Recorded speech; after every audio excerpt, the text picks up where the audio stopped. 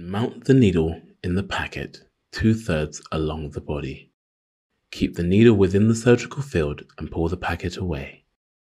Enter the skin at 90 degrees. The hand rotates from prone to supine. Stabilize the needle with the forceps. Retrieve the needle out of the skin with the needle holder. With your left hand, pull the suture through. Wrap the suture around the needle holder twice. Pull the short suture through. Repeat this maneuver twice more with a single revolution around the needle holder each time. The end point is the approximation of dermis to dermis, epidermis to epidermis. Now in closer detail. Enter at 90 degrees, pull the suture through. Lay the needle holder between the long and the short ends of suture.